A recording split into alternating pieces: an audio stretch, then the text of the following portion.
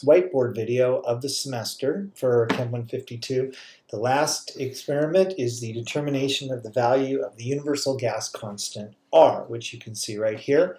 Remember from the lectures and even from the lab that for ideal gases, PV equals nRT. That means R is PV over NT. And I often get asked in class, well, where do these values come from, these constants?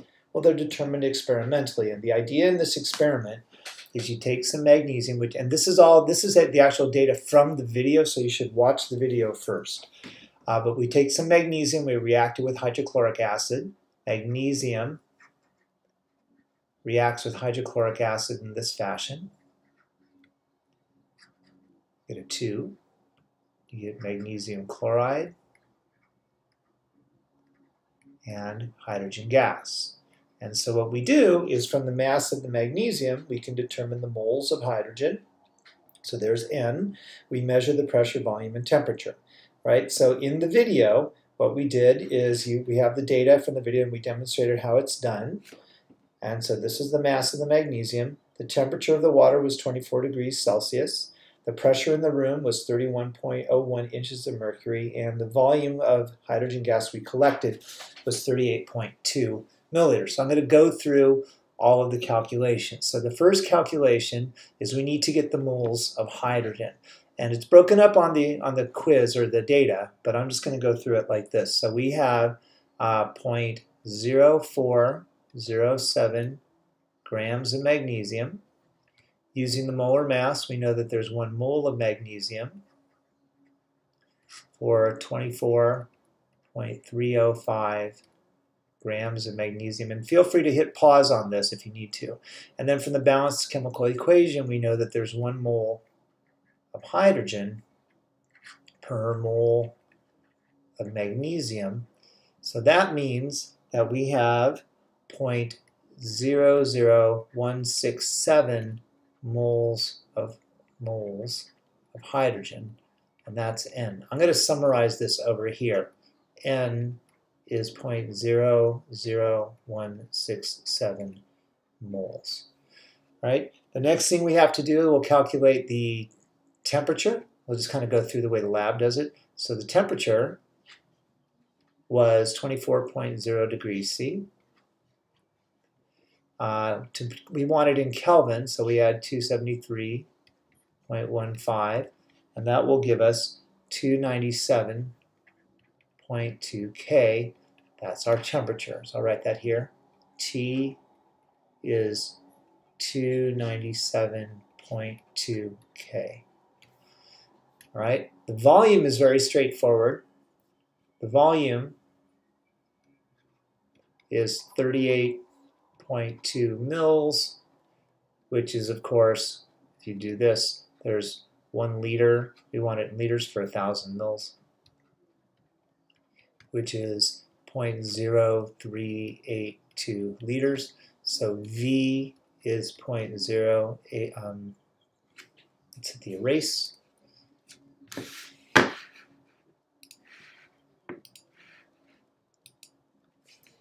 Zero 382 liters. All right, now the pressure is tricky, so I'm going to deal with the pressure in just a moment here. I'm going to erase this stuff here, so if you want to get a chance to write it down, you can hit pause. So hit pause if you want, otherwise it's gone. All right, so let's erase this so I have the space. All this stuff is in the lab manual, so you can go sample problems in there as well. Now the pressure is a little tricky because we collected it over water, and that means that there's a law called Dalton's law of partial pressures, which I'll explain. But the pressure that we collected, first of all, we measured the pressure. This is the pressure in the room, which is we set it up, if you remember, raising the udiometer up and down. That's the pressure of the gas. And the pressure of the gas, we had it measured in inches because that's what our barometer does. There's 25.4 millimeters in an inch. That's an exact number, so it does not change your significant figures. So that means that there's 787 0.07 millimeters of mercury. Now the problem is that the pressure of the gas, because this is collected over water, is the pressure of the hydrogen plus the pressure of the water. This is what's actually called Dalton's law of partial pressures. All it says is that all of the gases in the container exert pressure, and that means that the pressure that you measure is the sum of the pressures. And since there's water, there's always some in the gas phase, not very much. So that means that the pressure of hydrogen is going to be the pressure of the gas, which we have, minus the pressure of the water. Now to get the pressure of the water, there's a table in your lab manual on page 172. And from there, the pressure of water at 24 degrees is, where I write it down, 22.4. So we just looked that up in a table. That was determined experimentally. So that means that the pressure of hydrogen is the pressure of the gas. I'm sorry. We'll just put the actual numbers in there.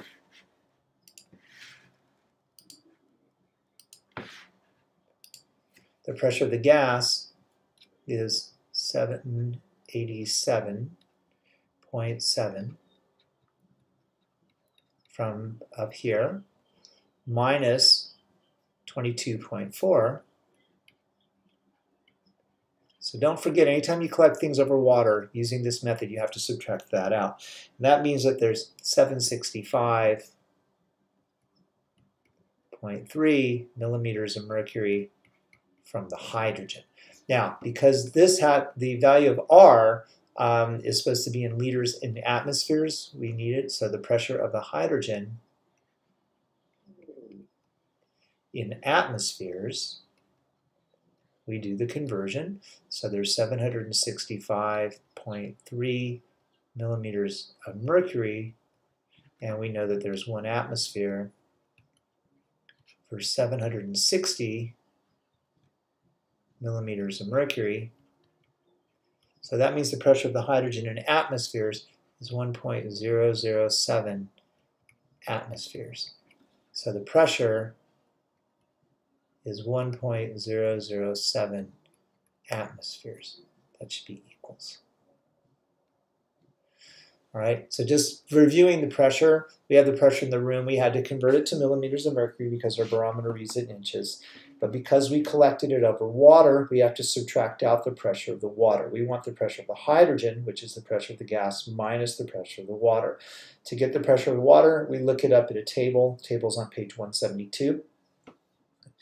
And then we subtracted it. So the pressure of the room, which is all of the gas, minus the pressure of water, that's in millimeters. We want it in atmospheres. All right, you can hit pause because I'm going to erase this.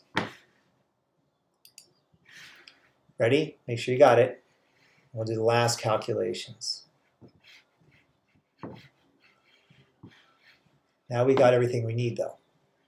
It's a little complicated, but not too bad. This is a nice lab to do. It's unfortunate you can't do it because this lab students really like it, and usually you get really good data. You saw what this is the data Amanda and I did. That was the video we made before all this drama started. So now we can plug these numbers in. Remember, the actual value of R is supposed to be 0.08206 liters atmospheres per mole Kelvin. Now our value is PV over NT, which is, let's see how close we got, 1.007 atmospheres, 0.0382 liters, that's a decimal point. Number of moles is 0.00167, making sure I'm writing these down right, moles. And the temperature is 297.2 Kelvin. So that means our experimental value of R is 0.0775 liters atmospheres per mole Kelvin. And then you're asked to calculate the percent error, which you've done a million times if you've done it once. Right? It's the observed value, 0.0775, minus the actual value, 0.08206, over the actual value. If you want to follow the sig figs, you have to watch this in the subtraction. So it comes out to be negative 0.0046 over 0.08206 times 100, which means we have negative 5.6% error, which, remember, the negative means it's low. All right, so that is a run through of the calculations. These numbers here came from the stuff that we did in the video. The numbers in the lab that I'm giving you are different than those, but the approach to doing the math is exactly the same. This is the last video. It's unfortunate we didn't get to work together this semester, but did what we had to do, and I hope it worked for you. And feel free, when you're in 200 or whatever, pop by and say hello, and take good care of yourselves. If you have questions, you know how to reach me on Zoom, and best of luck to you.